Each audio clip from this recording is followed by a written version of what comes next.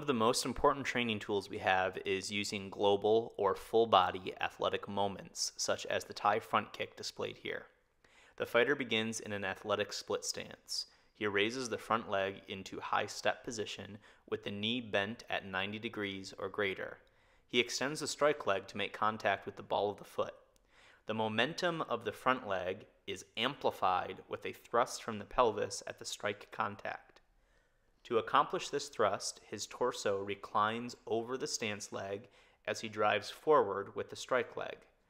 This strike requires hip extension and internal rotation in the stance leg, also hip flexion and external rotation in the strike leg. These lines show relative joint position of the stance leg and torso.